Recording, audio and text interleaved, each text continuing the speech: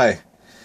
I wanted to show you something that I learned today that that I'm sure a lot of you already know, but in case you don't know, I think it'd be quite useful for you to learn this today with me. Now, I learn a lot of things online, so sometimes I miss out on particular details, and this is something that I missed out on. You know, I never learned how to use a digital caliper. I've been using this thing for a long time now, and I think it's a fantastic tool, and it's very, very helpful for a lot of different things. And I use this thing almost every day. I mean, I love this tool, but it does something that I didn't know it could do, that I just learned today, and I can't believe how many times I could have used this feature in the past and didn't even know that it could do it. So anyway, I'd like to share that with you. Okay, so here's how it goes. Now,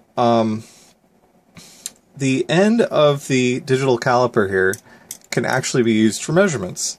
So, for example, if I wanted to measure the depth of the hole on this part, I can actually, let me zero this out first. I can actually insert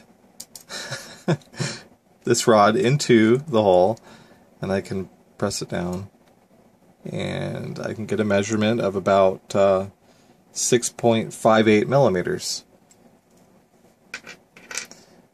So anyway, I know it's incredibly simple. I'm sure you already know how to do that, but you know, if I show this video to 100 people and one guy says, "Oh, hey, look at that," then, you know, that's worth it. I'm sorry to all the other 99 people who had to watch something they already knew, but for everybody, you know, for everybody else, I'm sure it'll be quite valuable. So anyway, I can't believe that I've been using this thing for this long and just figured this out.